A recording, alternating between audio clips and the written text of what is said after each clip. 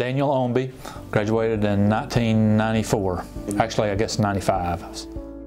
Yeah, I love the small college atmosphere. I wasn't sure I would. When I came, I thought I'd probably stay here and go back to Knoxville, but once I got here, I loved it. Just the classes and the class size is so nice. I mean, you have a personal relationship with your professors, and I can't think of one professor I had that I couldn't go to him personally and say, I need some help, or can you help me with this project or this paper or anything. And so you get to know them, you get to know the people in your class a little bit better, and I'm sure there are advantages to bigger schools too, but just the whole atmosphere, it's a community, it really is, and you can't experience that until you're on a smaller campus, but it's a community in itself.